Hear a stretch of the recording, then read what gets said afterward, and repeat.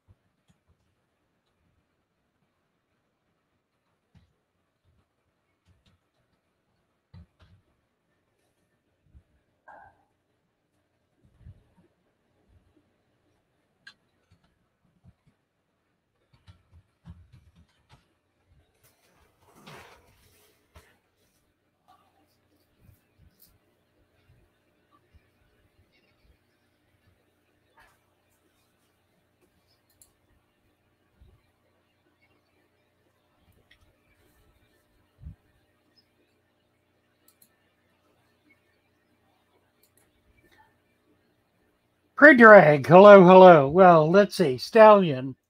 Um, I had trouble with the stream.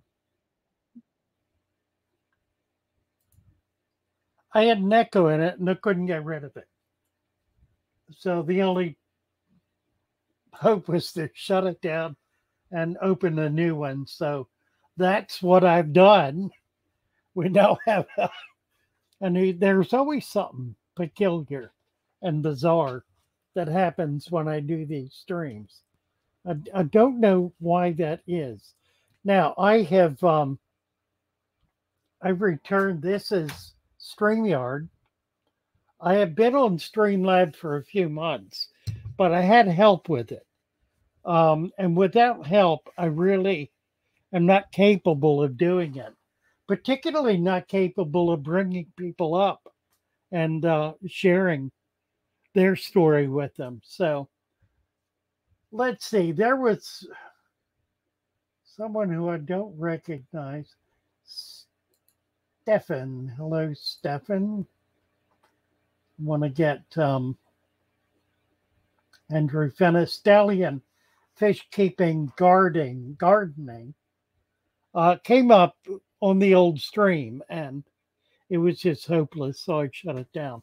So I think he wants to show us something. I'll do that in a minute. Let me kind of get into this first and figure out where we're at and what we're doing. I have to kind of get in gear. Right now I'm in neutral. So give me a minute. Let's see. Let me go back up to the top here and figure out what we got, what's going on. Sultan is here, Ilguto, Prey Drag, Stallion, Andrew, Daisy Saber, Tanked Up, West Virginia Hollow Girl, Marky 0306, Larry Henry, Mach 389, Stefan, Howard Van Tassel, Steve Warren 3G, Tin Smalls. You should have had a wrench by now. We'll try it again. Daniel Groth. Hello, Daniel. Missu Diamond. Ketsy Nelson. Oh, dear. Ketsy says, one of my neorites named Spike is riding on my mystery snail named Herbert around the tank like it's his own personal taxi. Well, what can I say? I wonder if he's paying a fee. I rather doubt it. Funny stuff, these critters, aren't they? Andrew Fenna talking about KG Tropicana video on water changes. I guess we're going to have to talk about this. I got a call from Super Cichlids in Dover. They heard about it, and they're good friends with John. So they they're going to try to talk to him and try to help him understand what's going on here. He apparently did not watch the video because if he had, he would have had an informed opinion, and his opinion was based on, I think, doing nothing more than reading the thumbnail text, which really didn't tell the story. So hopefully we'll get that together. I think they're going to try to set up a conversation with John.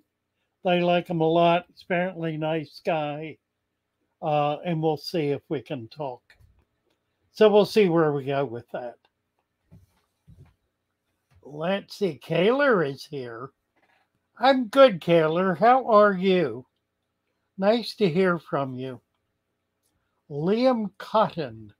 Hello from the UK. Nice to see you, Liam. And here's Johnny Carty from Scotland. In the UK, we've got a number of people in Scotland. We have some folks in Discord who are in Scotland. One of our staff is located in Scotland. Ilyuta. Apparently not by name, Ilyuta. Just talking about, I don't know, I haven't watched it. I shouldn't repeat rumors. So, I don't know. Apparently he is taking issue with the notion that laziness, he believes laziness should not be a motivation for maintaining tropical fish. And I would agree with that wholeheartedly. I think also, however, working smarter and not harder is equally as important. I think one of the, I don't know what to call it, one of the myths of fish keeping is particularly true with saltwater, is that you have to absolutely exhaust yourself in the process of maintaining the tank. And I've discovered after quite a lot of years, 20 years or more of dealing with hundreds of fish tanks, saltwater and freshwater, that generally speaking, once they're set up to be stable, the less you do, the better. There's a story in today's news about Lake Tahoe. Lake Tahoe, over the last some years, I think 10 years or so, has become relatively foul. The water lacked any clarity. There was considerable algae growing in it. It was just really going downhill. And so the government decided to put some money into trying to fix this. Well, about the time they were getting approval for the multi-million-dollar project, the shrimp that had been put in the lake some 15 years ago suddenly crashed and were wiped out. And what returned then were Moina daphnia and fairy shrimp. About 2 years ago, they began returning. The shrimp had wiped them out. And as they returned, the water clarified. The water is now clear to 80 feet. That's pretty clear. Clear to 80 feet is about as clear as water gets. It was the daphnia and the water shrimp that cleared the water and that were keeping the water clear before the shrimp came in and wiped them out. Now, that is to say Nature has a way of dealing with these kinds of issues. Pollution is a perfect example. Pollution is not a permanent condition. Pollution requires a continuous and persistent application of excess nutrients. That means far more than the biological system is able to handle in order for pollution to continue to exist. Once the polluting elements, whatever it is that's causing that, is stopped, then the system clarifies. It assimilates all of the nutrients, it balances, and it brings itself back into a whole, healthy state. Now, I've demonstrated this in some videos where a tank that was foul to the point where the fish couldn't survive and they had to be pulled out, over a period of about a week, clarified and balanced, the fish were able to go back into it and no water change was done at all. Here's the problem with doing water change. You're taking the water out. The water is not the problem. What is in the water is the problem. So taking the water out, yeah, it'll get what's in the water out as well. But you're throwing the baby out with a bath. You need to deal with the problem in the water and not the water itself. Rarely, if ever, is the water the problem. Now, there are times when things get so bad that the simplest thing to do is just dump the water and put new water in. That certainly happens. It happens not so much with biological activity as it does with suspended material, dust, particulate matter. If you take, for example, some great hands full of dirt and throw them into a tank, it will make that water cloudy for months. And you can filter it, but you're going to have to filter every bit of that dirt out in order to be able to clarify it. So the notion that Father Fish is teaching people to throw dirt in their tank is ridiculous and obviously not true. I mean, look at my tanks. Are they cloudy? I'll tell you what's wrong with them. They get too many plants in them. You can't see into it. This week, I'm going to pull out all of the Sagittarius. That's the big plants. These guys are like 5 feet long. They're covering. And you see them, look at the leaves are running all through it. I've got some tubs outside now, and the weather is broken. So these are going to go out in tubs, and we're going to grow them out. And this fall, we will do a fabulous harvest and start selling them because they're a magnificent plant. But they're crowding me out here. And I've got a lot of new plants I really want to try. So anyway, letting nature take its course is not lazy. It is, in point of fact, the only way to ensure that your tank is going to be stable, because nature will stabilize. It will stabilize the system. Nothing you can do is going to make it stable. And pulling all the water out every day isn't making it stable.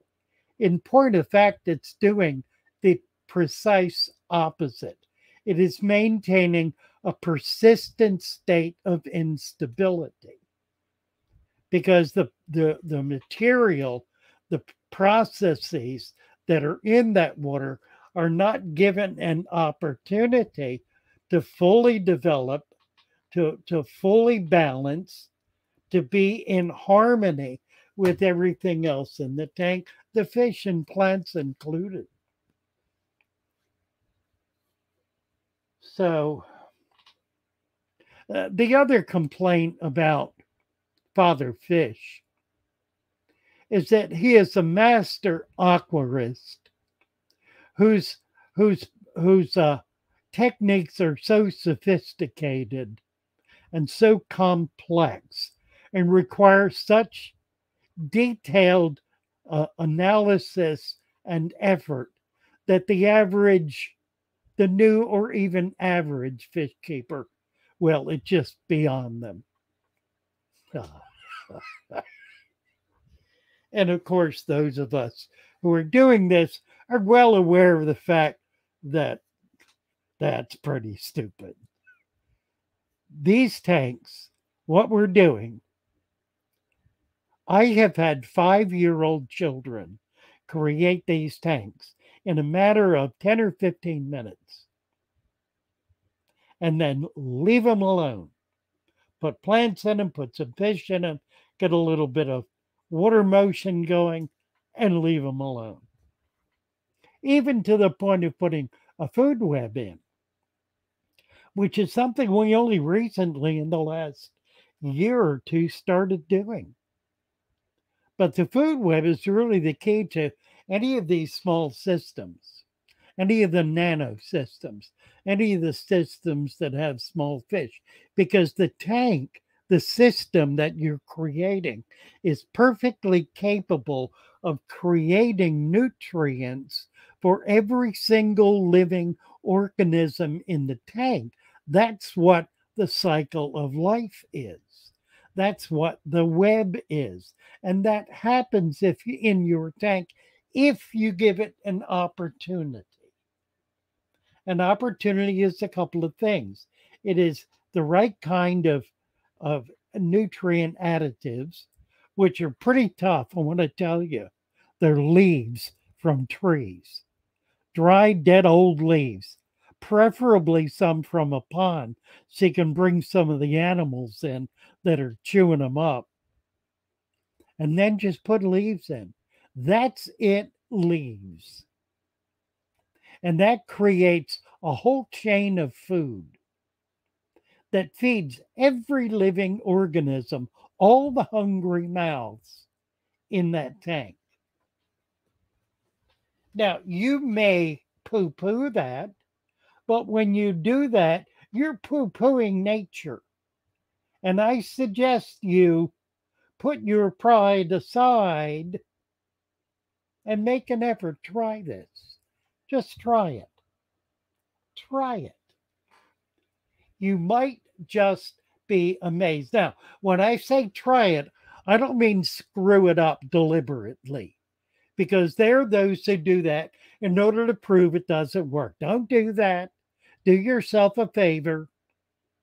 Put 1 inch of dirt, 2 inches of sand, put some plants in about an inch down, put a little sponge filter in it, turn a light on, leave the light on for a week, 24/7.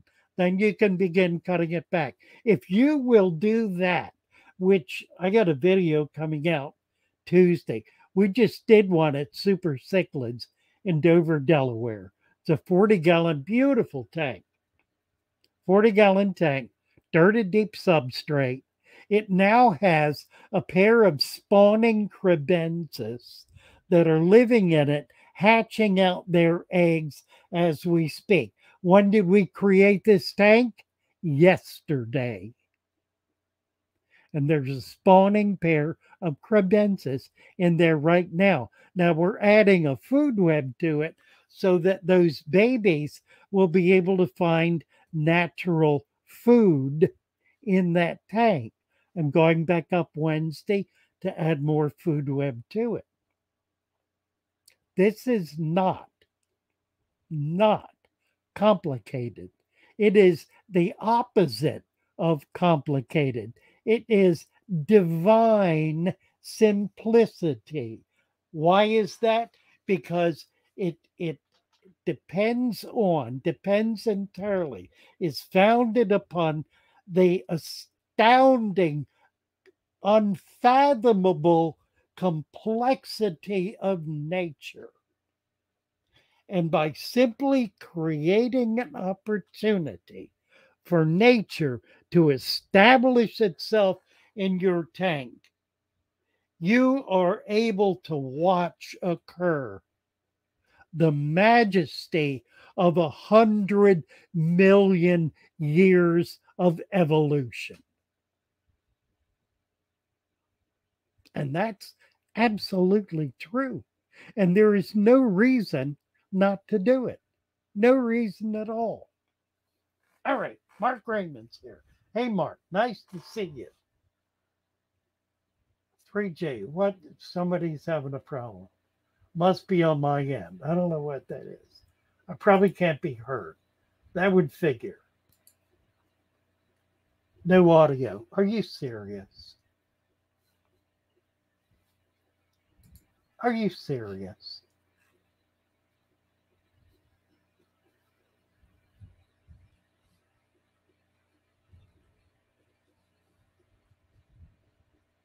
Apparently not.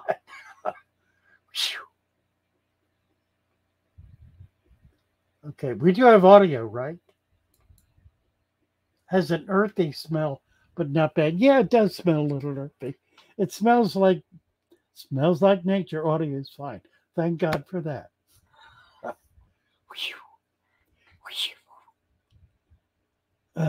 right. Where are we? Add leaves to mine from time to time. Now, we have a research project. It's been going on since the first of the year. It's about a 6-month project, 5 months, I think.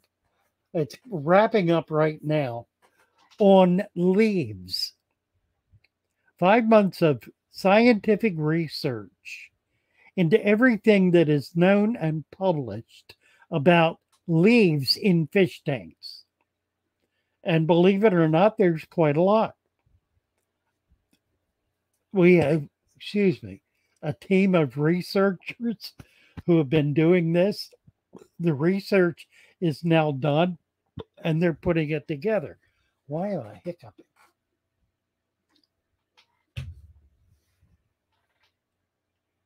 So within a month or so, that PDF will be available for a small fee.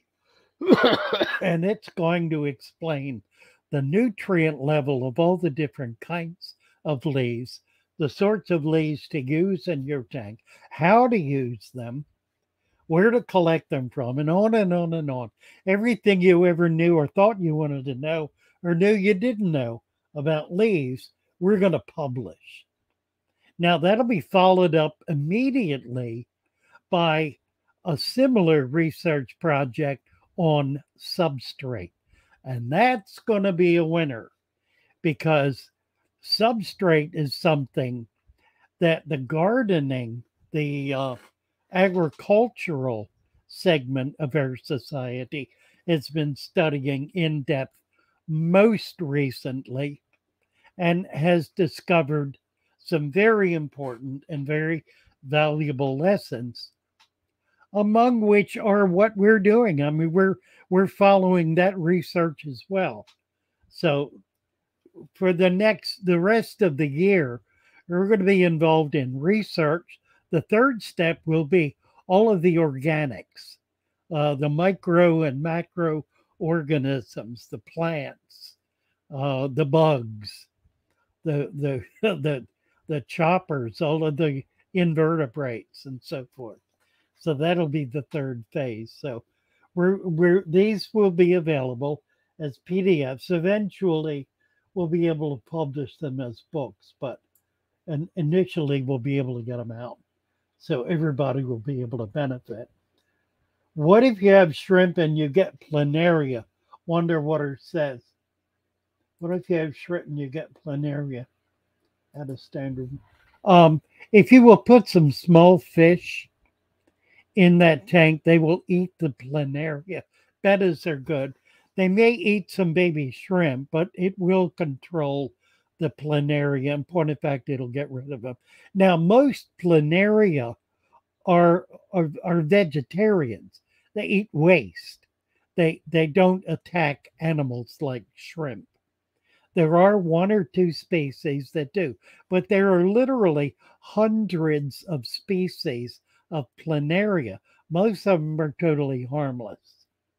If you have the one that has a diamond head, a diamond shaped head, that may well be a troublemaker.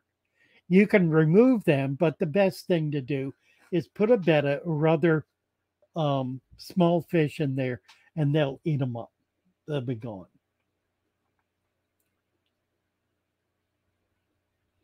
Ketsy is talking about almond leaves. Almond leaves are good. They're like oak leaves, though. They're very, very slow to deteriorate, and they have very little nutrients. Um, I mean, they're certainly better than nothing. They're comparable to oak leaves, but what you want is a variety of species of leaves because some have more nutrients than others and some break down more quickly than others. So you want a stable, long-term nutrient base.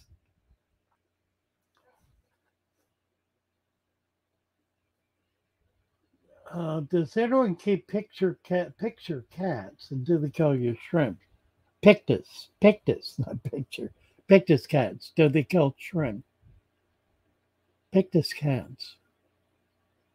They probably eat shrimp. Catfish are not cories, but catfish. The big mouth guys. They pretty well are omnivores. They'll eat anything they can happen upon. Does a natural aquarium have an odor? No, not at all. Kevin is saying my brother stopped by and said, "Why your water is so clear? Tons of tannins, dirted style, proud moment." The thing about clear water, it's like the Tahoe is now clear because its native population has been reestablished in it. And that's clarifying the water and the precipitants precipitate down into the substrate. So they're no longer even accessible to the water column. All of the tiny little specks of dust precipitate, they fall. They may fall slowly, but they fall. They fall down, they go down into the sand, down and continue to fall down into there. And as a result, the substrate is acting as the ultimate filter. Gravel won't do that. Gravel washes out. Sand won't wash out.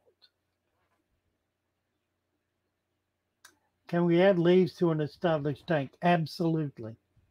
Absolutely. Pictus, Pitcus. Poo pooing. Right. Pictus. Someone told me goldfish will eat or disturb plants.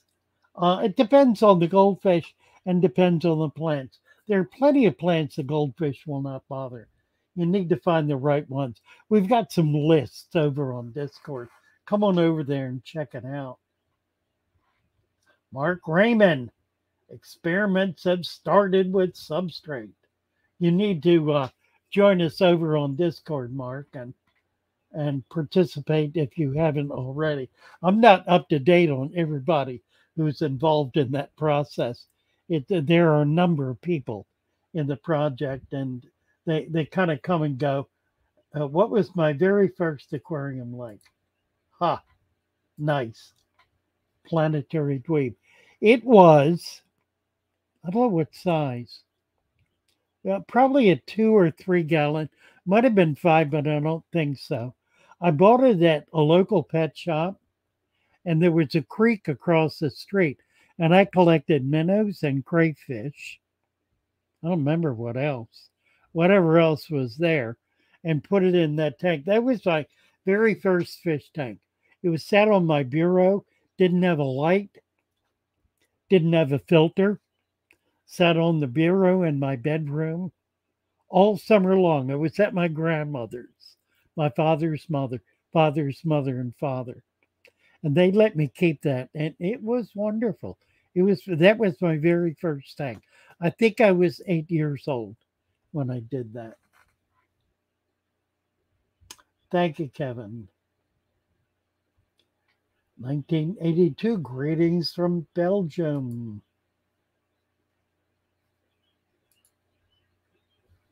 So I can uh, give you a wrench. I'm passing out wrenches. YouTube is slow to assign them. I don't know what problem is.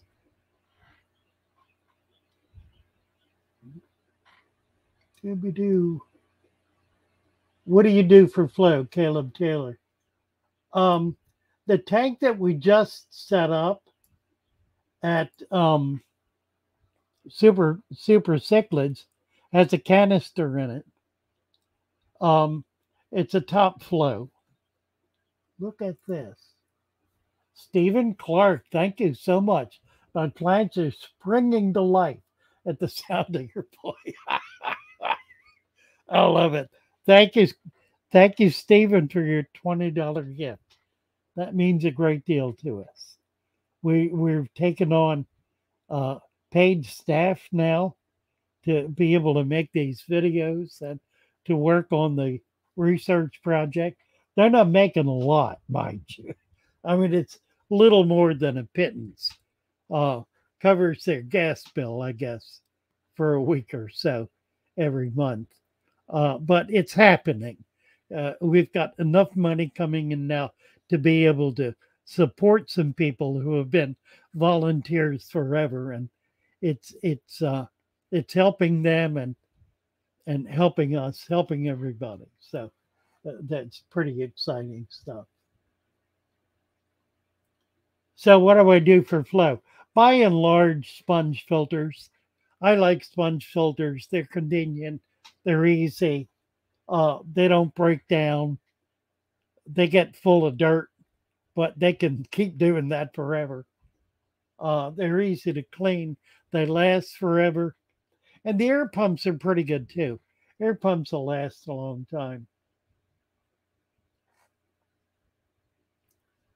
Let's see. I'm sure I missed a bunch of stuff back here. Alex, just found your channel today. Well, welcome, Alex. Nice to have you here. Where am I based? I am in Salisbury, Maryland, which is about half an hour west of Ocean City, Maryland, about 45 minutes northwest of Assateague Island. Now, I'm going to be going to Assateague in the next week or two doing some collecting. We're going to set up a saltwater tank. So that's going to be pretty exciting. I've been waiting for the weather to break so we can get out there and start doing some collecting. I think we're going to find some cool stuff. I hope so.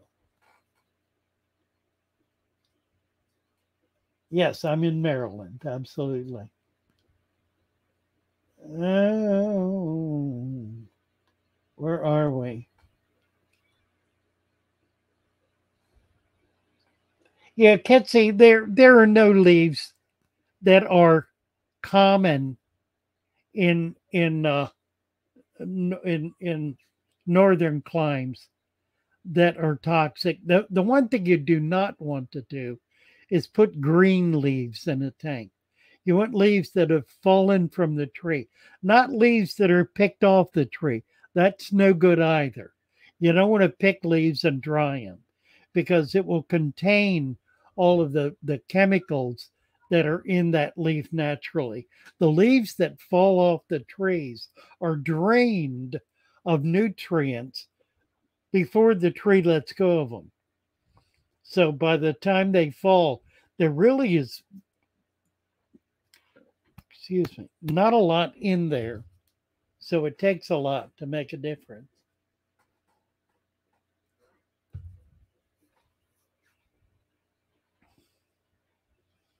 I don't know what's repeating. I ate a steak earlier and I don't know, probably too much seasoning on it. How much time you can leave oak leaf in a small tank? Until it is completely broken down. The whole purpose of these leaves is to leave them in there until they are broken down. So it's critical to have animals in the tank that can break them down. And where do they come from? They come out of your local pond, local ditch, local stream, local creek. Gather up a handful of leaves and put them in your tank. If you're afraid to do that, put them in a jar first. That's what our resurrection jar is all about, to show you there's really nothing to be afraid of. Then you can put them in the tank and they will establish a culture in that tank. That's what we call the food web. It's one small part of it, but it's a critical component because it brings in also all of the bacteria and the fungus and the archaea that are needed in order to be able to establish a fully developed food web in which everything is feeding everything else. That is to say, everything is feeding on something else. It's the big fish eating the little fish eating the little fish, but it goes way beyond that. It goes down to the leaves. It goes down to the bacteria. It goes to everything that's living in that tank is food for something. And that something that everything is food for is part of the food that everything is food for. If you catch my drift, it's a massive consuming edible. It's a multi-edible. Everything eats everything. And that's the cycle of life, you see. That's what you're establishing. Now, it's in some cases very slow, in other cases a little quicker. The plants, for example, are part of that process, and you can't do it without plants. Cannot be done. Plants are a critical component of the food web. They're a critical component of life. We can't have biological life. We can't have animals without plants. They won't exist. They will cease to exist. If all the plants died, all the animals would die. Just like that. I mean, they are interdependent to a point where they exist as one cycle. So you need plants in your tank. 1982 SEBA. Whoop. I gave you a wrench, but they're not working real hard here. Let's see. Let's get down some. Plants die off, poorly leaving the tank. If they're dying and you take them out, then you're removing nutrients from the tank that were created in the tank, by the tank, for the tank. So no, you don't take them out. You leave them in there so that they can become nutrition for the other critters that are in that web, that food web. So don't take dead leaves out, for God's sake. Leave them in there so that they can provide nutrient for the system. The minute you start pulling things out, then you create an impoverished system. You create a system that is not capable of feeding all of the animals. Now, the recent video we did talked about what happens when that achieves saturation.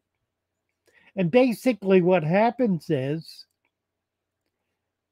it creates a breakdown of some things at the top that are consumed. And if that injection of that consistent injection of nutrients stops, then it will assimilate everything in the tank and reestablish the balance. So here's the thing. I don't throw leaves into this every day. I put leaves in these tanks maybe once a month. Now they're pretty well established, but in a month, what's in there is being used up and it's requiring additional material. In 20 years, this tank has not yet quite reached the point of saturation.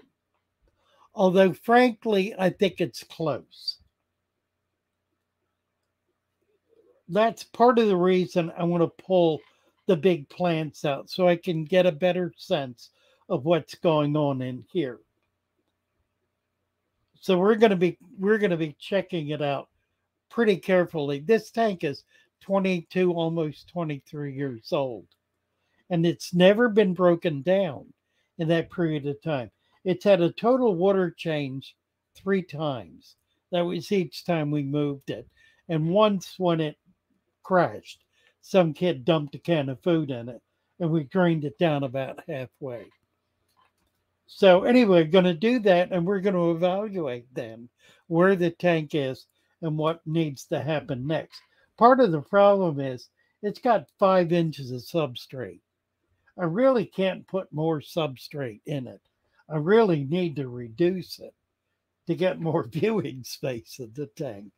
So that'll be part of what I'm going to be looking at is what's going to be involved in the possibility of removing some of that substrate and then capping it with sand. I don't know. We'll see how that goes. But it'll be an interesting process.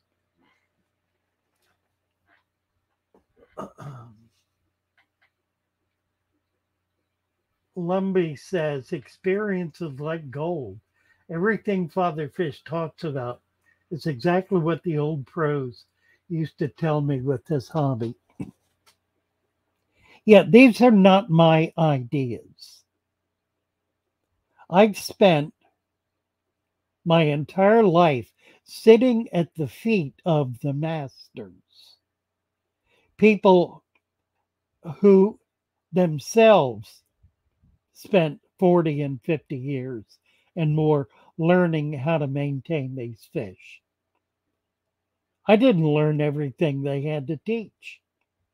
I learned what I needed to learn, to do what I needed to do. There was so much more I'm sure I could have learned. I think of Jeff Campbell. Jeff Campbell was a teacher I met at the Putney School in Putney, Vermont. His classroom had about 25 tanks, big tanks, mostly big tanks, some little tanks, a wide range of fish, a lot of African cichlids. This was back in the late 1960s, 60 years ago. The one fish I remember that just absolutely astounded me was the uaru. He was breeding uaru. He had uaru fry babies that he was growing out, and lots of other fish as well. I learned enormously from him. Now, he maintained under gravel filters, but he allowed them to remain as filters in the tank until they became completely blocked, plugged, solid, and then the plants would take off, and the plants would just cover the tanks. So he wound up using under gravel as a way of creating a deep substrate that had all of the nutrients in it that the plants needed in order to be able to survive and thrive. I think of Henry Hall, Merle Cohen. I mean, so many others. Men who, and it was all men. I never met a woman fish keeper. There aren't many, you know. They're precious and few, and they are precious. And they tend to know things that men don't know. They tend to have a better sense of husbandry. Funny word, isn't it? Should be motherly than men are. Men tend to be more technical. Women tend to be more, I don't know what to call it, environmental maybe. More consumed with the biology of the system. So those are the lessons that we as men need to learn. Corey's got every one of the tuba fixing gravel. That's the truth. Yeah, sand too. That'll not much escapes them.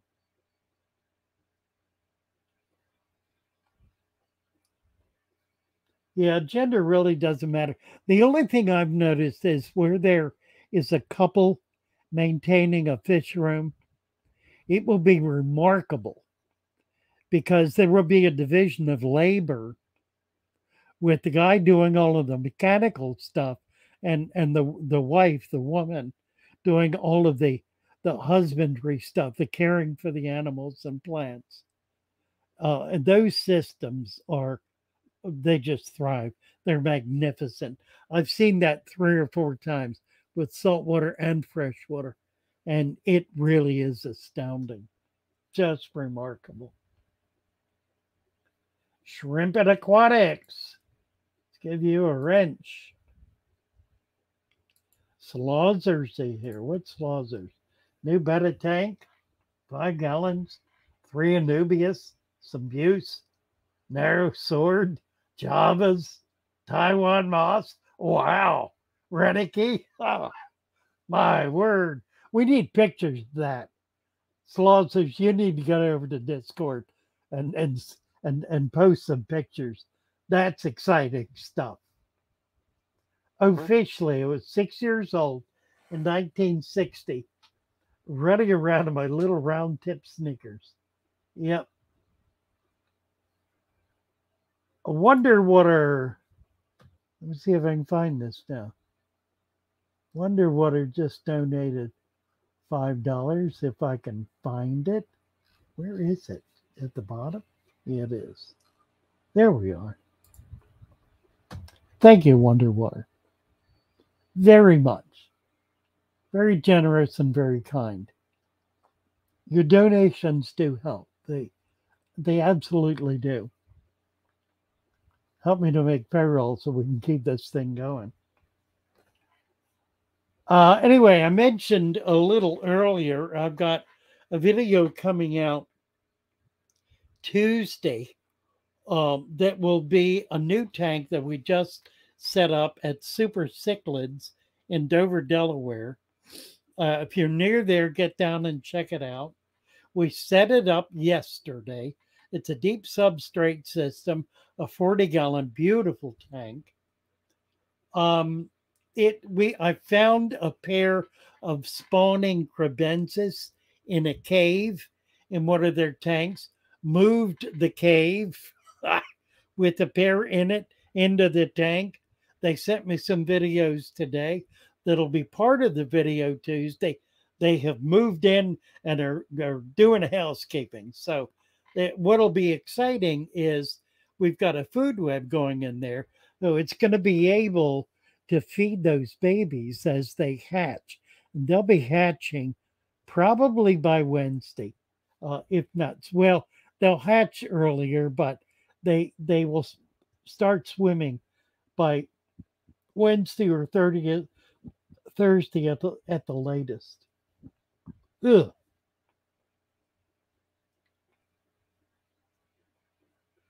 Yeah, well, Slauzers, that's pretty impressive. I gotta admit, that's impressive. Spellbreaker. I was in Home Depot here in Jersey. Take the wood and the cut in there, building my aquarium furniture. I won 25 for myself. Oh, that's exciting. We do have a couple of carpenters on Discord who will be thrilled and delighted to hear about your project. Come on over and talk with them. You may get some tips and clues and secrets These are both pretty skilled carpenters. They work as professional carpenters. So that's pretty nice.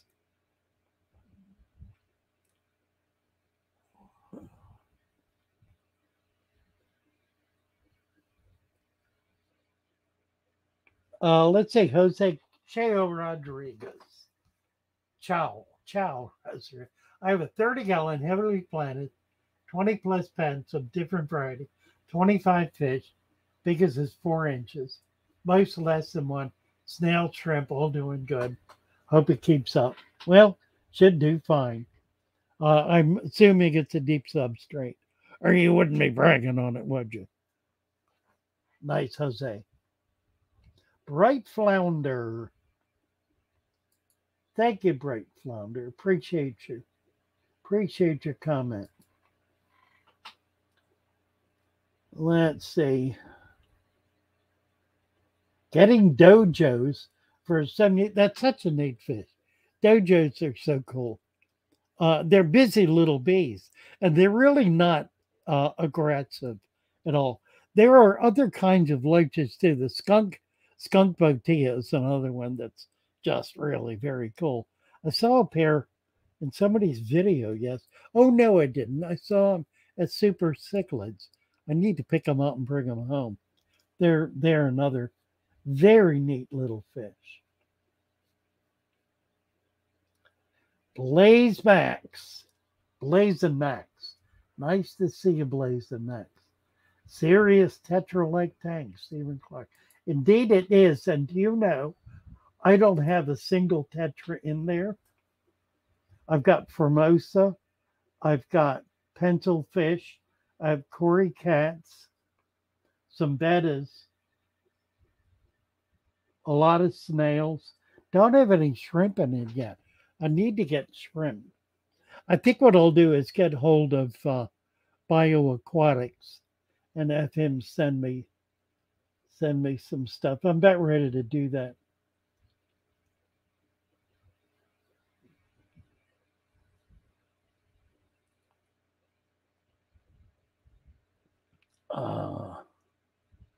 Patrick Marshall. Hello, hello. Nice to see you, Patrick.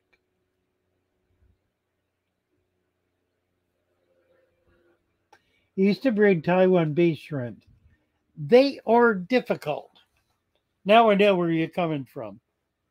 Now, that's how you're able to do those softwater plants. That'll be exciting. I'm looking forward to that. And we need to get you some more Taiwan bees. They're the Caridina are just really spectacular shrimp, but they require a different kind of environment, and I trust we can pick your brain, Slausers, and learn how to do these softwater systems. That would be a wonderful resource.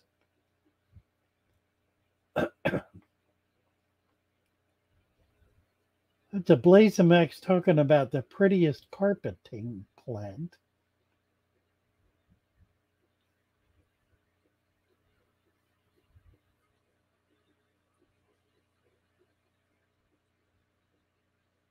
I don't know which one he's talking about.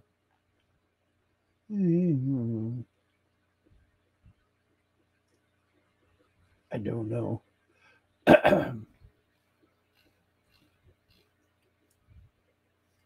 Let's see. He says, "Oh, this is Jose." Yes, it is.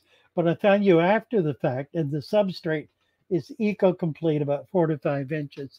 Once it reaches about 3 to 6 months, it will establish as a soil substrate. Just the continuous penetration, precipitation of nutrients getting down in there will enrich that eco-complete. The problem with eco-complete, it's not a bad product. It's just that if you use it on the surface, it washes out all the nutrients almost within a matter of months, and so it just becomes gravel. But if you will bury it, put it under 2 inches of sand cap, then as it traps nutrients, it'll form a really rich environment and it'll be a very healthy one. So you're not in any trouble at all. You're really in good shape. Uh, Pictures, Discord. Let's see if I can. Somebody maybe post the Discord. I can do it, I guess. Let me get it. Post the Discord link.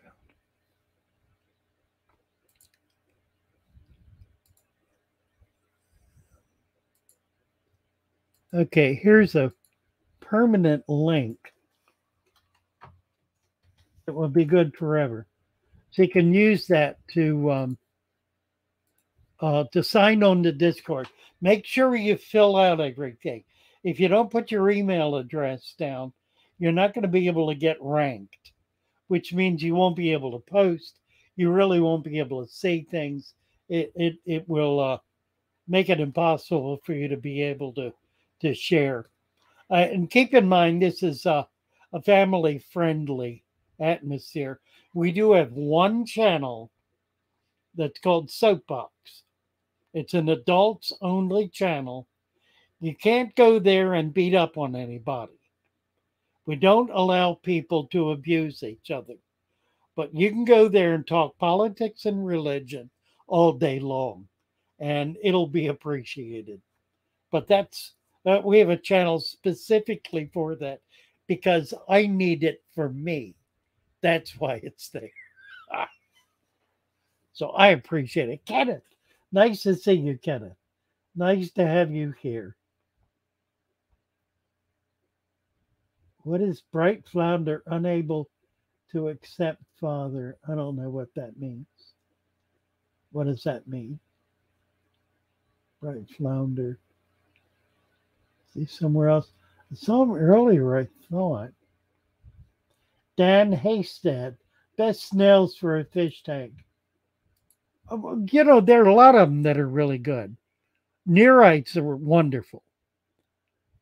Mystery snails, ram's horn snails. Now, not the big ones, the little ones. Even pond snails, bladder snails. If you will do mystery snails and nereids, if you want to go fancy, get some rabbit snails. They're kind of cool. That'll take care of it. Shrimp and Aquatics retracted a message. All right.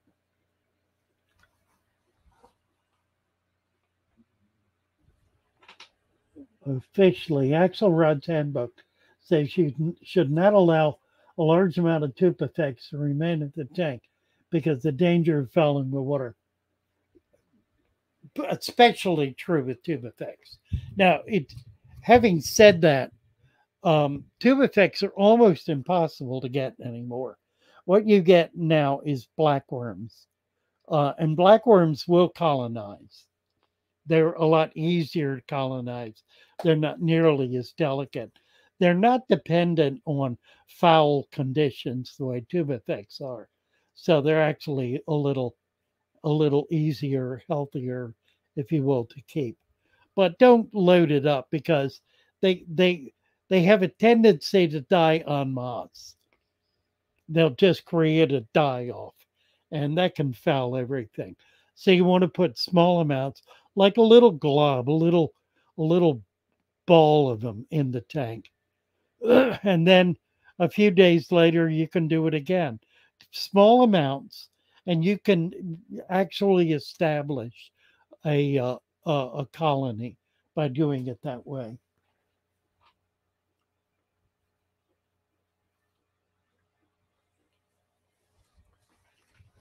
Uh,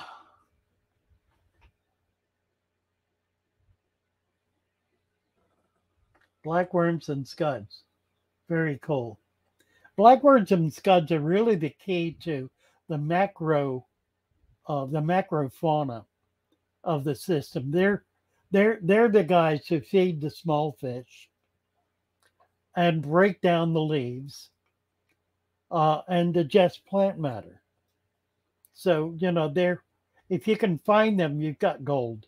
And they will survive. If you have a pretty good, over time, you should have a layer of leaf material built up over much of the tank, such that if you have fish like apistogrammas, they'll get down in there and spawn and raise their babies and that. Other fish will too. I was talking about crebensis. They will. Rams will. So many fish will be able to use that as a nursery for their offspring. It's a wonderful way to be able to maintain a genuinely balanced environment.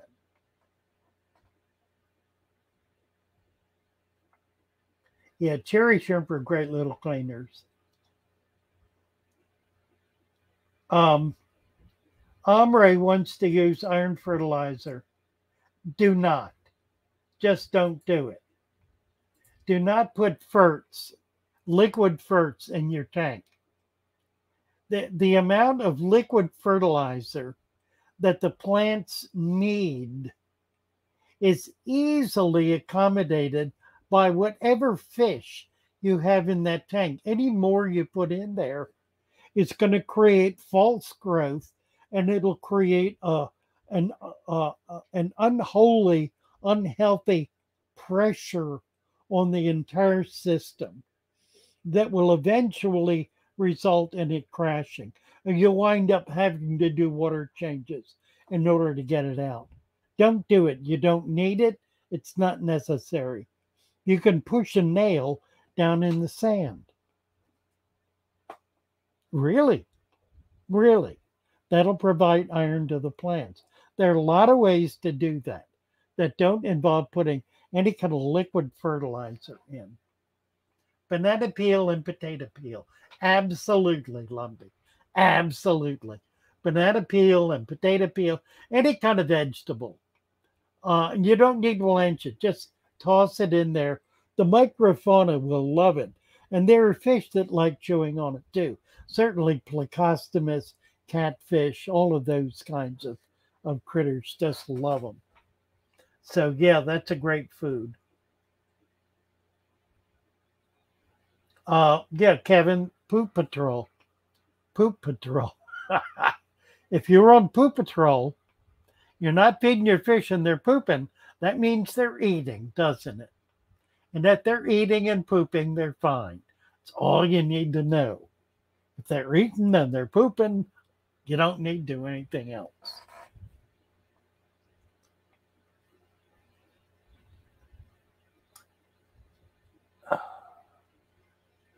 CO2. The dirted substrate creates carbon dioxide in extreme quantities, vast amounts of CO2. That's what the bubbles are you see coming up out of the substrate in the first few months. Much more than any kind of mechanical device would be able to create. And it doesn't affect the pH of the water. And it delivers the CO2 where it's needed, which is at the roots of the plants. So you don't need to even think about CO2. It is taken care of by nature itself. Oh, Fishley, thank you so much for your $10 super chat. Best teacher on YouTube in the hobby. Thank you so much. That's very kind. Very kind. Red floaters and salvinia, nice plants. Red floaters are so pretty. Hard to keep in a tank because they're a high light plant. You got to have the right kind of light for them. But they do great outdoors, like in a pond or a bucket or whatever. In my local swamp, says Lumpy, I find a lot of empty shells, but not wild ones. Yeah, if the shells are like clam shells, they're buried. You need to dig down in there a little bit. And the snails may well be too, if you're finding empty snail shells. They also may well be out deeper where there's perhaps more nutrients. Root around, you'll find them. You just need to keep looking until you figure out where they are, but they obviously are in there. Try to catch some virgin neorites. Ah, funny guy, Lumbee.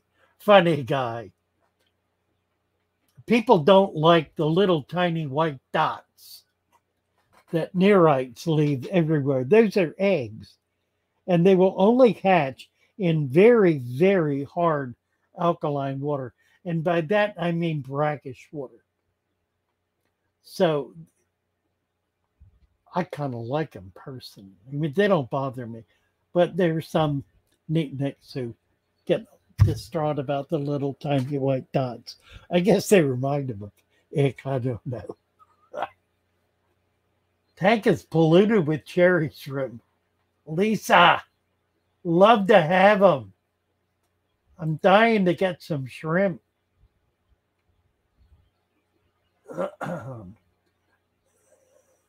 Can you use pine cones? Absolutely. You can use pine cones. You know the little seed pods with the stickers on them? Can't remember what they are. They're perfect. They're a home for Daphnia. Daphne loved to get in there and colonize. Any of that stuff is wonderful. It's perfect. But again, it must be dry on the ground or or in a body of water, in a creek or a pond. Don't pick stuff off a tree, try it, and stick it in your tank. It won't work. It'll kill stuff. Not good to do.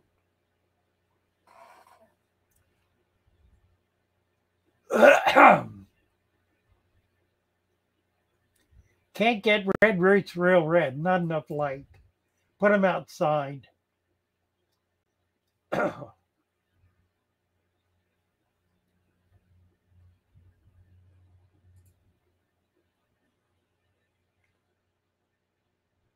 Provided joker, shall I still use root tabs? If you don't have an adequate substrate, yes, you can use root tabs. You want to put one tab near a plant, a big plant like an Amazon sword, once a year. Not more than that. You don't need it. Because if you don't do it regularly, then it will fully assimilate and become part of the web. If you do it routinely, then it becomes a force unto itself. It injects itself into the system and prevents the plant from doing what it normally needs to do in order to create the nutrients it wants. Let me talk about this a little bit because it's important to understand. Plants release hormones and other organic substances in the dirt that cause bacteria to create certain specific nutrients that the plant needs at that stage in its development. The stages are stem, root, leaf, flower, stamen, pestle, seed. At each of those stages, the plant needs a different nutrient. It signals the bacteria to create the nutrient in order to be able to have what it needs. Now, if you're putting fertilizer in there, it short circuits that whole process, really cuts it off. So you don't want to do fertilizer at all if you can prevent it. Now, if you got a brand new tank, 4 inches of sand, no nutrients in it at all, you may need to do that. But do it just one time. Do it the first time and never do it again. You don't need to do it after that first time because that will begin the process of generating the soil, the material in that sand that's needed in order for the plants to be able to thrive. Kevin Brislon, 71, been doing aquariums since around 66. Made a huge amount of mistakes, and now I don't, because the less I mess with the aquarium, the tanks keep themselves in shape most of the time. Absolutely true. Absolutely true. Nature does a better job than you could even possibly do. And believing that changing your water all the time is somehow maintaining a healthy tank is nonsense. It's absolute nonsense. Oh, you can keep them going until something fails, and then you're going to lose them all. That is not a stable environment. That is the very definition of an unstable environment. And if you're depending on your fish keeping to create and maintain instability, call me when they all die, and I'll help you get going in the right direction. Stephen Clark, $20. My pencil fish are really shy. Is that normal? It most certainly is. Most certainly is. Pencil fish are a very, very shy animal. I've got half a dozen of them in here. It's part of the reason I want to get the big plants out so I can see them, because I know they're in there. I just can't find them half the time. I can see about 10% into the, I mean, it's gotten ridiculous. So we'll do that. I think I'm gonna, I set some tubs up today. I got to get them dirted. And then I got to get these plants out and out there and get them growing, because they're a plant that's not, you can't find them anymore. There was only one man who was raising them, and he's gone. And this is what's left. So I did pass some out to some other folks, but I want to get a lot more people going with them, because it absolutely is a magnificent plant. Josh just set up my first fatherfish aquarium 10 minutes ago. All right. Gathered everything from a nearby pond, rocks, plants, twigs, mud, some soil from the backyard. The filter is now clearing it up. And it will. It'll clear up. I will share on Discord. Bravo, Josh. Looking forward to it. That'll be exciting. Tap water or stream water is better. Officially tests everything. If you got well water, it's perfect. Tap water with chlorine is perfect. If you will spray the water, as it sprays, the chlorine will dissipate. It's a gas that goes out of the water very quickly. Spraying the water into the tank or into a holding container will cause the chlorine to just be gone. If you have chloramines, that's a whole other can of worms, and you really have to use sodium thiosulfate to get rid of it. You can use calcium, like what's it called? You can use calcium. Is that what I'm thinking about? I don't know. Sodium thiosulfate.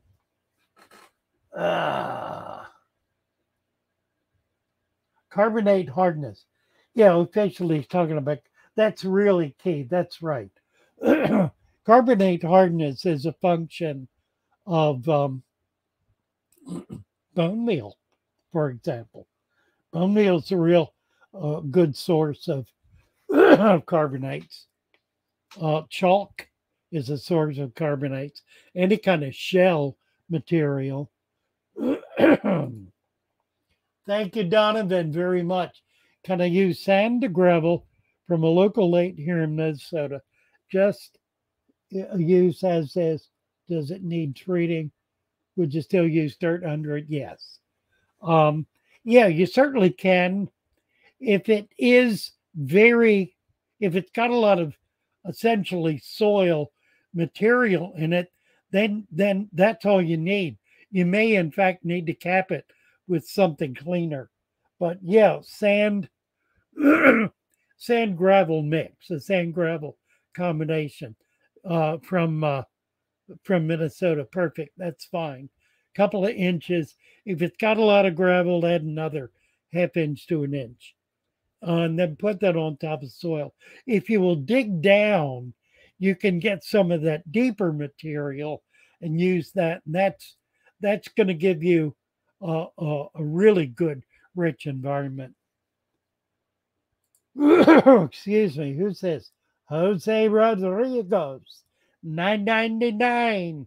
Thank you, Jose, so much. Nice of you. Nice of you. Let's see where we are here. Are freshwater clams good for tanks? Yes, they are. Don't do a lot of them. Do a few, 2 or 3. It's another one of those animals that if they die, you don't want more than 1 or 2 of them dead. If you put 20 of them in there, they all die. It's going to really foul the tank. So just a couple. And they will breed in your tank. You'll have babies. I mean, they breed really pretty easily. I made CO2 in freshwater from the rooftops and grow some best hygrophila stem plants. You bet. You bet. That's great.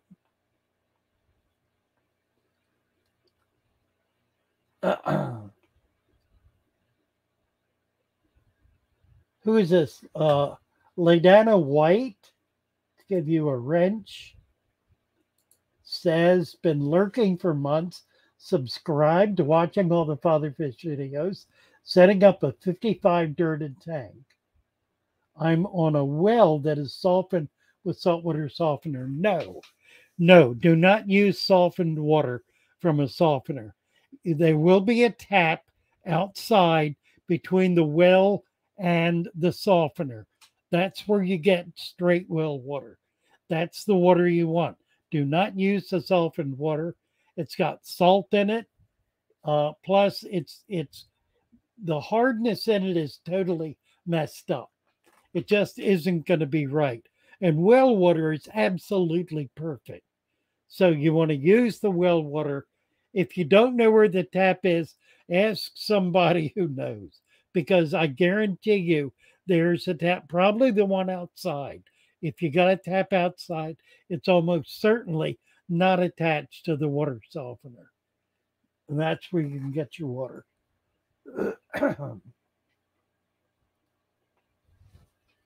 Bettas like CO2. Plants like CO2. I don't know that bettas like it. They're kind of indifferent to it because they breathe air from the surface. They do have gills. They do get a certain amount of oxygen out of the water. So I don't know that they like CO2. I don't know anything they eat that likes CO2. So I think I'll have to put the kibosh on that one. But plants like CO2 for sure. Here we go. Erie first. My dog. My fish. Father fish. A beer and a burrito. Perfect Sunday right here. You betcha. I may go get a burrito. Jonathan Schutz. Freshwater tank. Obviously, we're saying something else. They tolerate it. They do tolerate it, right? Saltwater helps a male betta make great bubbling nests. Yeah, that's really true. And I don't know that CO2 helps keep water soft. I don't know about that. I don't think so. But maybe it does. I don't know. Anyway, yeah, it's true. The bubble nest will hold up better in salt water than in hard water. That's why soap bubbles. Soap is, wait a minute. Wait a minute. Hold on there, Andy. Back up. Back all the way up. Let's do that one more time. Acidic water does not maintain the bubbles. Hard water maintains the bubbles. Now, the reality is that those bubbles have a slime coat from the fish. They ain't just bubbles. They're magic bubbles. They're special betta bubbles. They're bubbles that last and last because they've got a slime coat that doesn't dissipate into the water column. So here's the thing. Soap was the key. Soap is an alkaline. It's not an acid. Soap, alkaline, bubbles. However, in soft water, yeah, it rinses off. It doesn't rinse off. That's what it is. Soft water, soft acid water. If you take a bath and you have soft water, like water softener water, it can be, you can feel soapy on your skin because you got soft water. It doesn't get the soap off. I'm getting confused here, aren't I? I need to shut up. Somebody else figure this out. I think I'm too darn dumb. Do you do quarantine when you get new fish? Rarely see the rub mentioned in the videos. Mostly I do not, because mostly I know where I'm getting my fish from and I trust the source.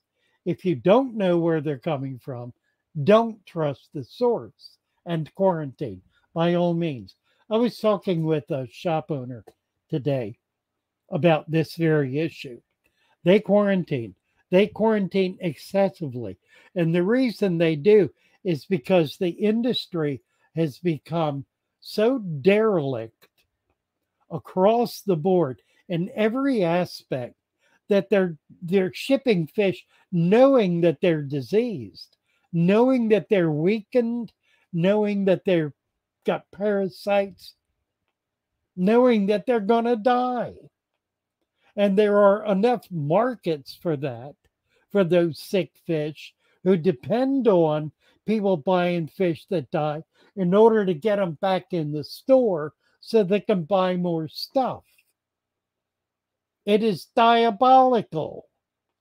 So, yeah, until we can get it straightened out and get these charlatans shut down, because they need to be shut down, you need to, up until about 10 years ago, I never quarantined a fish. Never. And then I started importing, started getting stuff from people I didn't know. Had to do it. Had to do it. Rambo Filomeno, welcome to Snook. Rambo has become a paid member of the channel. Thank you, Rambo. Appreciate you very, very much. A shower in extremely salt water can make your hair and skin feel greasy, really greasy. Right, that's because it doesn't rinse the soap off. Erie first. Have the 60-liter up and running father fish style, all's well. Load of plants, and actually think I see the pearlweed and Monte Carlo growing. All right. That is not easy to do. Good job, Erie. Nice. Bigger the nest of bubbles, happier the better. I got to tell you a story. Some of you have heard this, but I got to tell it. I had a little old lady come into my shop one day. Now, she had been buying bettas. She would come in, she would spend hours looking at all the bettas. Finally, after a week, she'd buy one. She had two. She had two bettas. She spent 2 weeks buying those bettas. I taught her to feed frozen food because she didn't want to deal with the live stuff. Feeding frozen food, being very careful, very meticulous about everything. Came in an absolute panic. Father Fish, I'm so upset. What's the matter? My betta is sick. Oh dear. Did you bring him in? No, I was afraid to. Well, what's he doing? Explain it to me. He's blowing bubbles. He can't breathe right. He's blowing bubbles. I see. All right. I think your little boy Betta is lonely. And I got a video out and I showed her the video so she could watch the whole process. And she was astounded. Astounded. She wanted to do it. So we got her a couple of females. And wouldn't you know, she came back in the following week. She had babies. And she went on to raise Bettas. 80-year-old woman. Amazing, amazing. Just thrilled and delighted. This tank is a 32-gallon. It's a 48-inch by 12 by 12. It's basically half of a 55. A little bit, maybe 2 inches taller than half. A 55 is 19. This is 13. So it's more than half. 13, 26. This is 12, 24. That's 19 to 24 inches too. I don't know. Anyhow, it's a 30-gallon tank. 4 foot by, it's essentially half of the 55. Just a really cool tank for what I'm doing, for this kind of thing. It's no good for big fish, but really cool for small fish. I'd like to have one 8 feet long. That would be doubly cool. All right. Vinoksky is here. Hey, Vinoksky. Nice to see you. Kevin Brislong. Looks longer than 48. Nope, not 48. Time is it? 7:30. I guess I'll go to 8.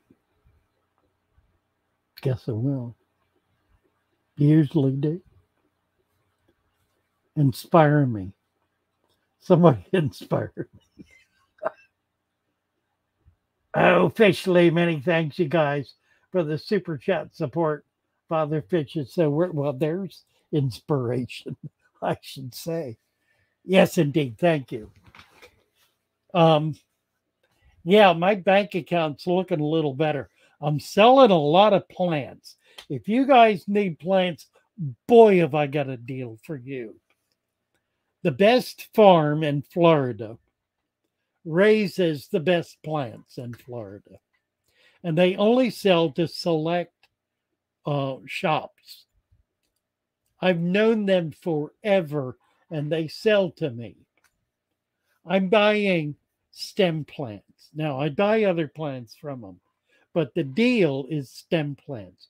They have about 50 different kinds of stem plants that they grow out. I'm up to 12. I think I'm going to go to 14. I might go to 16 different species of stem plants, and I ordered 20 each of them. If I do that, I will have 20 orders. And I'm going to be pretty close to 20 orders. I've already got a dozen orders, which means between now and the end of the week, I've got 8 more orders that I'll be able to fill. They come in on Thursday. I pack them out on Friday. Now, I unpack them. I put them in trays. I put them in water overnight, rehydrate them, get them back and strong. They're very strong, healthy plants. They've taken 2 days to get to me. They're in perfect condition when I get them. I put them in the water, rehydrate them, bag them up the next day. I do 8 in a bag, 2 bags, and then ship them 2 days. They get to you in 2 days. And if they get there in 2 days, they're in perfect condition. If it takes 3 days, there's going to be a little bit of wilting. 4 days, there might be serious problems. 5 days, they're gone. But if that happens, I make it good. It's not your fault, not my fault, but I want you to be happy. And it's too much hassle fighting with the post office, so I just cover it. Father.fish is the website where the store is. Go there and order. There are all kinds of things there. Check it all out. The supplement for the substrate is there. You want to get that if you're setting up a new tank, because it's going to provide the nutrients that tank is going to need until it gets itself fully cycled, which can take years to do. So you want to get those. It's got upwards of 5 years worth of minerals in there. So you want to do that. I also am selling for the squeamish among us. I sell the leaf mulch, and I sell a big bag of leaves. For people who can't get it for whatever reason, that's available as well. Lots of stuff. Come on over and join the party, and we will ship out. I can assure you, if you get your order in the next couple of days, I'll get it out this week. Toward the end of the week, it'll be the following week. I don't have room to handle more than about 320 plants. Tiger Batis. Oh, Vince Lee got Tiger Batis. Oh, my word. Oh, that's fabulous. That's fabulous. I got to get a link for that. Let's see if I don't even know if I can remember how to do this. I don't know if I do. Let me try it and see.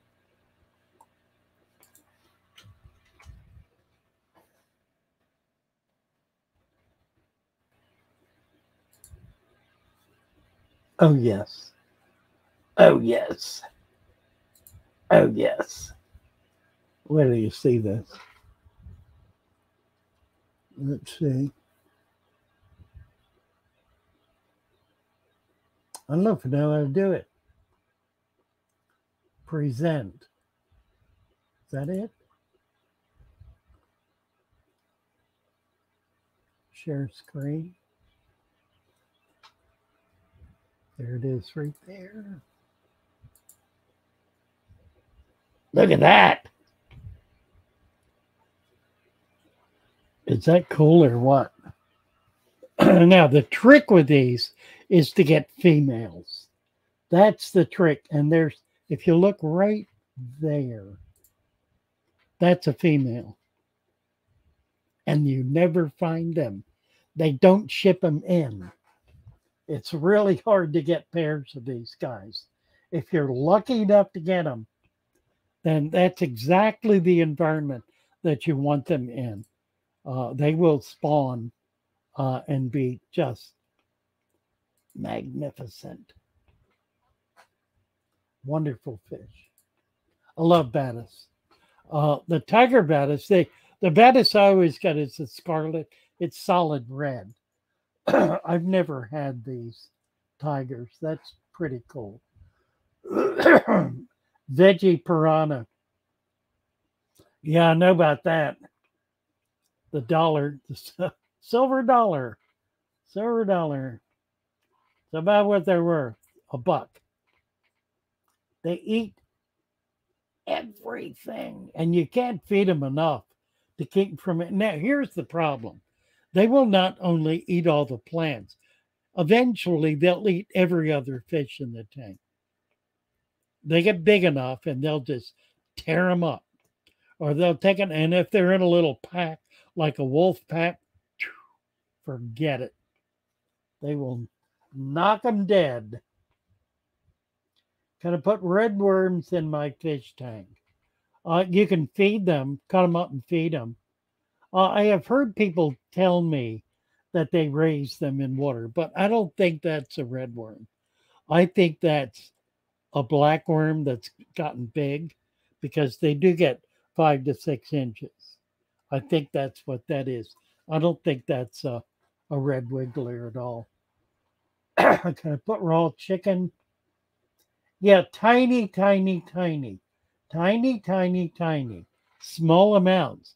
You don't want to feed a lot, but yeah, any kind of chicken or bird is perfect because it has fats that the fish can digest.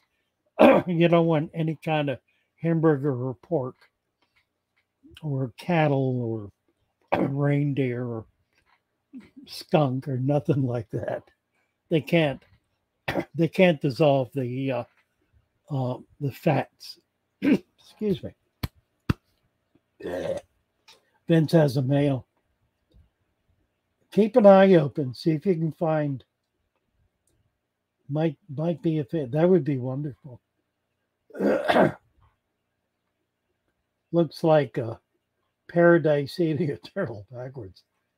It does, doesn't it? Strange. Least favorite plant. Duckweed. Definitely. Actually, there's another one. There is, and I got some in my betta tank. It is a microscopic leaf, like a duckweed, floats on the surface. It is literally microscopic. And man, you can't get rid of it. You cannot, there's no way to get rid of it. You can't net it out because it goes right through the holes in the net. It's a real bugger. I don't know where it came from or how I got it, but I got it. So one of my least favorite, code name SWE, is now a moderator. Granny Franny. Let's give Granny a wrench. Fed mine tuna today. Tuna's good. Egg is good for fry. It's difficult to feed because it fouls easily. And you're talking about the egg yolk. You can cook it and provide it, but a better food for fry is simply to get a paramecium culture, a Daphne culture, hatch brine shrimp, get a food web going. That and then there are plenty of microscopic foods. In fact, I sell a package of 4 different kinds of micro foods. These are prepared foods. They're extremely high quality foods. You get all 4 of them for, I think, $20, a little packet of each. So if you need that kind of thing, uh, I'm your source for it. You use a comb, it'll stick to the duckweed. You know what I use?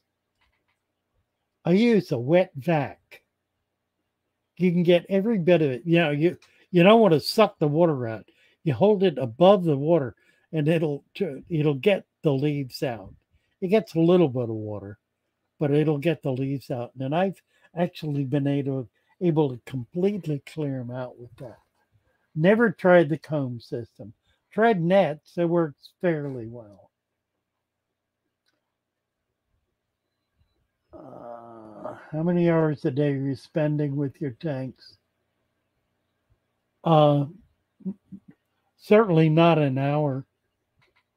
I've got 1, 2, 3, 4, 5, 6, 7 tanks, plus some vats outside. Probably 10 minutes a day total time doing things. I mean, I assume that's your question, where I actually have to be doing things. Mostly, I don't do anything. Mostly. Plant plants. I like to plant plants. Do you trim your plants? No, I do not. Mainly because I just kind of go for the wild look. Now, if I had a bunch of Bacopa or Ludwigia growing up out of my tanks, I probably would trim them in order to be able to keep them growing in the tank. Because once they emerge, once they immerse, they drop all their leaves that are in the water. So all you get is this long stem, and it doesn't look like much. But it'll flower, which is wonderful. Is my shop open to the public? My shop is closed. My shop is out of business. I have an online shop now, and I've adopted super cichlids in Dover. So that's my new home shop. So I'm meeting every time I go down. I meet people who know me as Father Fish. So that's a lot of fun. And I will be announcing it more. In fact, I'm going to be there Wednesday, probably around noon, at Super Cichlids Wednesday in Dover, Delaware. I'm going to be working on the dirted substrate food web tank. So if you're in the area, stop in and say hello. What are the plants in the tank behind you? Oh, golly day. About 10 different ones. Mostly Sagittarius, some Vallisnerius, swords. I don't know what all. That's part of the reason I want to get the Sag out so I can see what's in there. I've been putting plants in for about a year, so I need to look. Ketsy, tall plants you sent me look like what you have behind you. Yeah, laying down now in my brackets. Opahula likes to raise on them. Yeah, I think Ketsy, I did send you some of those for your brackets tank. And they should do just fine.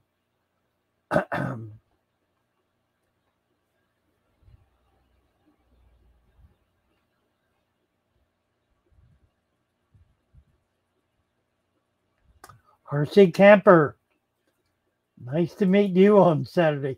That was great fun. I really appreciated it. There were two men who came in to the shop. First two men who came in looked at me and said, "Father Fish." It was really fun. They recognized me right away, and we spent a lot of time chatting and just talking about fish and seeing what they're doing, and they were able to check out the new system. By the way, we put a pair of breeding crebensis in that tank. Same day we set it up, and I got some video today, which will be in the video that'll post Tuesday, showing them going in and out of the pot. By the time I come back Wednesday, we should be able to see fry. There should be babies. Yeah, that's Val and the Sag. Sagittarius is like a big, thick Val. Neck Lang, hello, Neck. Nice to see you. Gave you a wrench.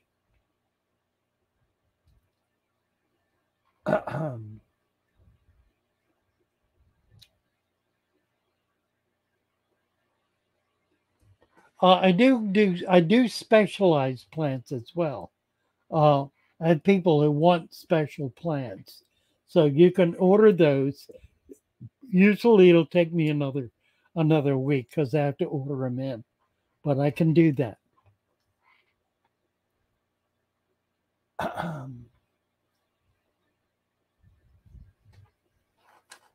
Planetary Dweeb, how would you recommend adding the live culture leaf mix from your website? But suppose simply dump the mixture in the aquarium, or maybe put small amounts of it in. If you'll set it up in a separate container, just to kind of keep an eye on it, make sure it's coming back strong, and then put small amounts of it in your tank. You don't want to dump a whole lot in because they can throw the cycle out. Put a small amount in there, but do it routinely because over a period of time, you want to get a pretty good bed of it built up. You start with the live and then add some dry leaves, then a little more live, a little more dry leaves. Kind of do it that way. Maybe twice a week. You put one in and then the other every 3 days or so. That would be a pretty good spacing.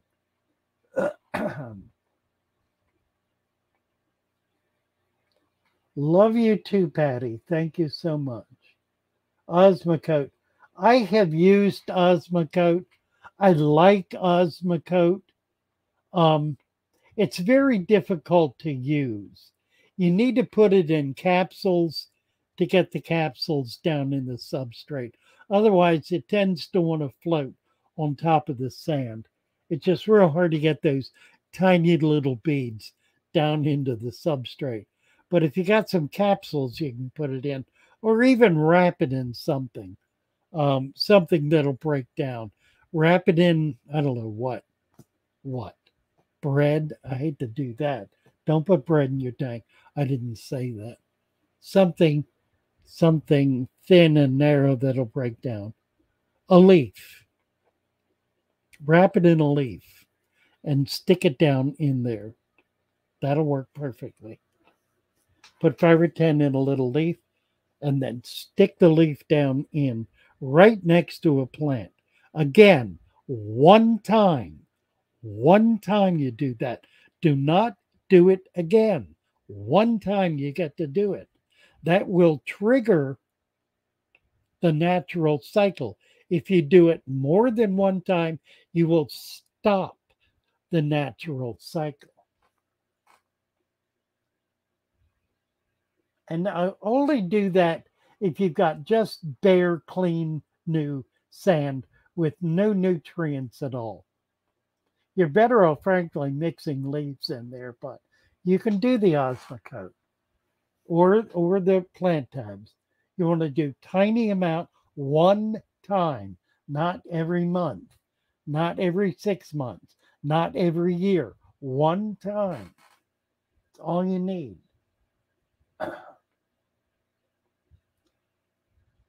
Yeah, that's funny, isn't it? They want to float. They won't float in the water, but they'll float on the sand. If I have, this is Neil. Neil, say hello. If I have an existing planted tank with fluvial biostratum capped with sand, some added leaves, doing well. Recommend change. No, just keep adding leaves to it. It'll be just fine.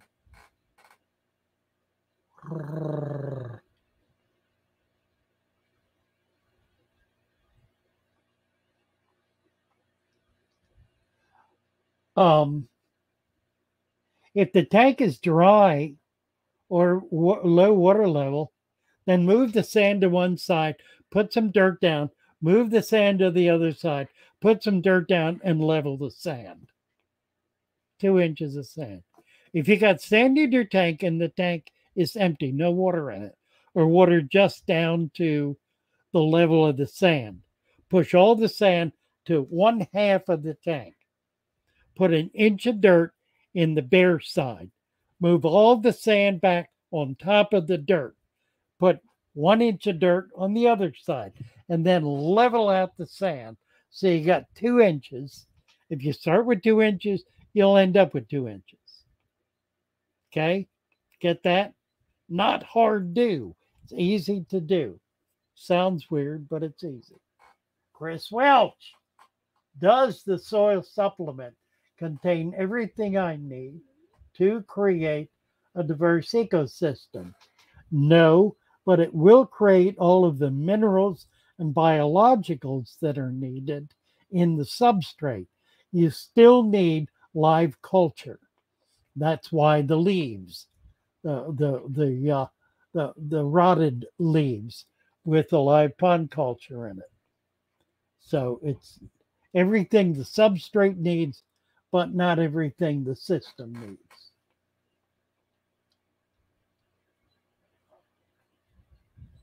One of my planted tank is sick. Fish keep getting sick.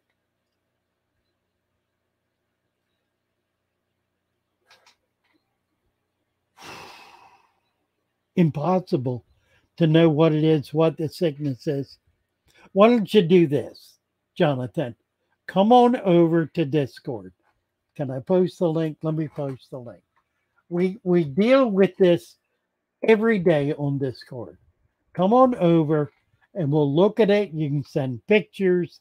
We'll diagnose what's wrong and come up with a solution for it. That's the best way. I can't possibly answer that question with no knowledge. Chris, did he give you a wrench?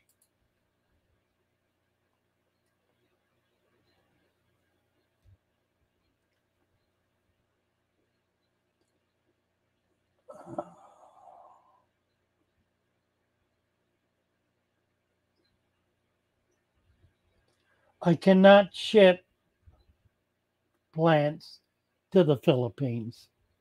You can get plants in the Philippines better than I can get. It would cost a fortune and they would arrive dead. So that don't work. That ain't gonna work. I won't even send the dirt. It's too expensive. I have a distributor in Germany, in the EU, that's doing the substrate and will be doing plants. So if you're in the EU or Great Britain, we can get the supplement to you, and we will be able to do plants. We've already made contact with the farms. It's just a matter of getting it set up.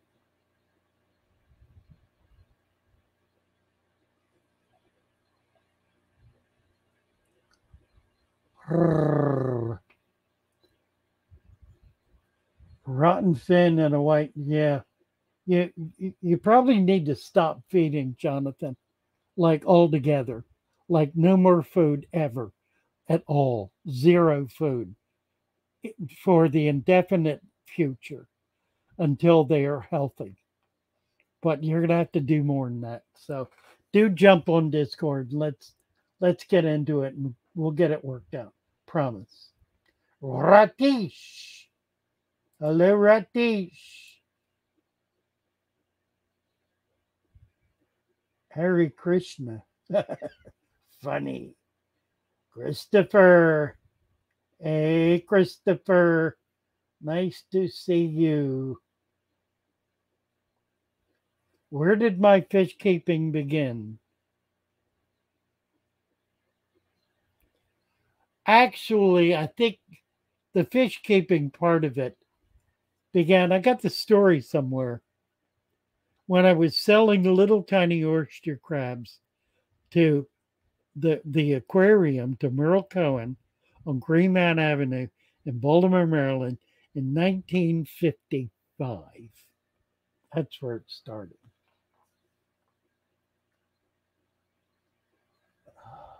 No young cricket. Stop the water changes. Plants are doing amazing. Nitrate is stable. I know. I know.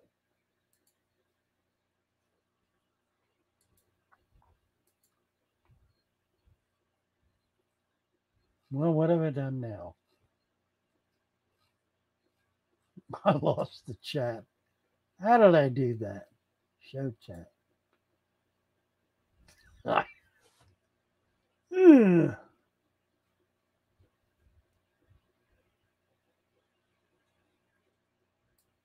Oh, funny.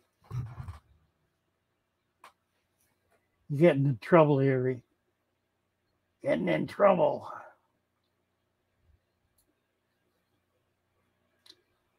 All right, boys and girls. I think we're done. Can you use rainwater to set up a tank? You certainly can. It's going to be soft, acidic water. So you need to make a determination whether that's really what you want.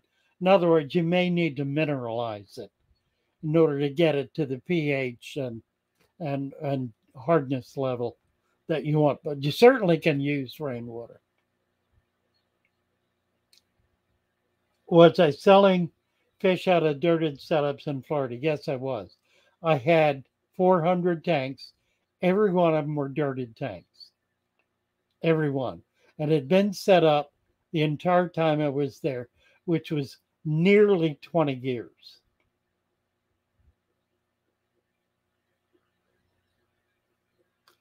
Christian Bernelli, Berardinelli. Planning to start a South American cichlid tank. Tap water 5.3. You want to get it, frankly, between 6.5 and 7.0. All of the fish that you will be getting are coming out of hard alkaline water. So, setting up a biotope and putting fish in it that have not been in their native water for 50 years really doesn't work. It really doesn't. It's pretty much a guaranteed way of killing the fish. So find out what the water conditions are, where the fish are that you're getting. If you can get them from salter water, so much the better. But if you're getting them from a shop or a regular breeder, they're going to be in hard alkaline water, almost guaranteed. Bludge, hello, hello. Wife is addicted to my channel and videos. I love your wife. Shrimp, I love your wife, right? Oh, well. Shrimp and aquatics. Best way to get rid of miniature ram's horn. Yeah. Simple way to get rid of miniature ram's horn. Stop putting food in the tank. They explode in population because of the excess food, excess nutrients that are in the tank. Frankly, if you didn't have those snails, your tank would probably have collapsed from pollution. So consider that when you are fraught and beset by snails that are a result of an environment, an unhealthy environment that you've created, that nature is trying to rescue your sorry butt from. How's that, boys and girls? There's a note to end on. All right. No hard feelings, Shrimpy. Appreciate you. Okay, we're done. We're out of here. Erie first. By the way, my ma's still single. Then I'd really call you father. Well, send her over. Send her. I'm looking for a housekeeper. Actually, looking for a wife. I think. I'm not sure, but I think so. We'll see. Penny Ward. Oh, nice. Sister got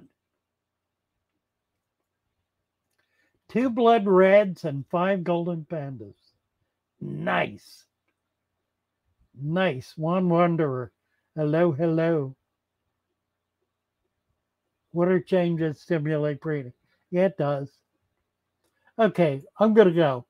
I love you all. I'll be at, what did I say? Super Cichlid in Dover on Wednesday afternoon. See those of you who can get there. See you there. Got a video coming out Tuesday. Make sure you get over to Discord if you haven't, particularly those of you who are dealing with issues so we can deal with your issues. Check out father.fish. Buy some plants. Get some dirt. Buy some mud. We sell dirt. We sell mud. We sell rotted junk. We sell yuck. We sell it all.